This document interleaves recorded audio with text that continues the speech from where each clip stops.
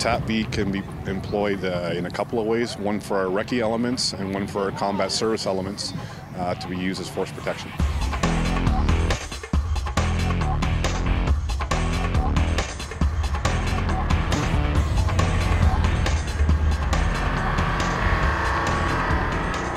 This is a highly protected vehicle, both for mine and IED blasts and ballistics. It's at the top end as far as protection goes for the armored fleets that we have within the Canadian Armed Forces.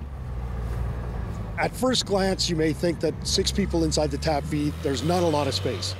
But there's sufficient functional space at each workstation for a soldier wearing personal protective equipment to do their job without hindrance and in relative comfort.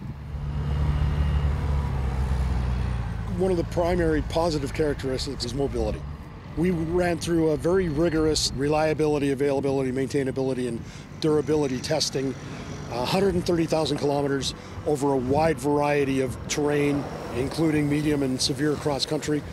No issues at all with the cross-country capability of the TAPV.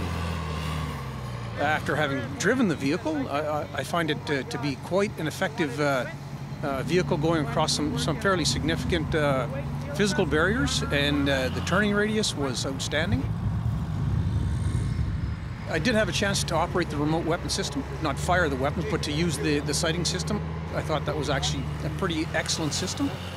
It's got the stability systems in it for both the grenade launcher and the machine gun.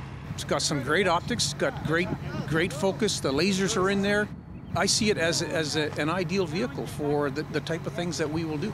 A lot of technology has been put forth in this vehicle, and it will be something that for the young soldiers that will be operating this equipment will be unique, but something that I believe that they're really going to enjoy to use as soldiers in the Canadian Forces.